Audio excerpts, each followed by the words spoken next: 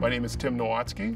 I'm a senior research scientist here with Corteva Agriscience. I became a scientist because basically I've been involved in agriculture my entire life. I grew up on a farm, faced a lot of challenges each year, and so what interests me most and gets me excited is bringing new technology that can help find and bring solutions for farmers. So we do have a project right now that we've just kicked off in the open innovation space. What we're looking for or hoping to identify is find some new ideas and new technology potentially to evaluate insect damage from boring insects inside the stalks of corn plants. The tools and technology we use today to evaluate damage from this insect have been around for 50 years.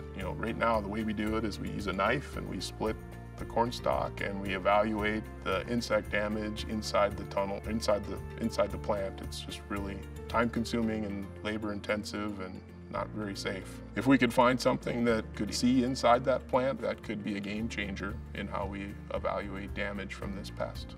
So collaboration here with our teams is absolutely essential. We can't work in a vacuum. We need to work with teams all over the globe to test and evaluate our technologies. We need to work with our partners in regulatory and plant breeding and the commercial side of the business. It takes everyone to understand and work together to bring these technologies to market. So collaboration is essential to what we do.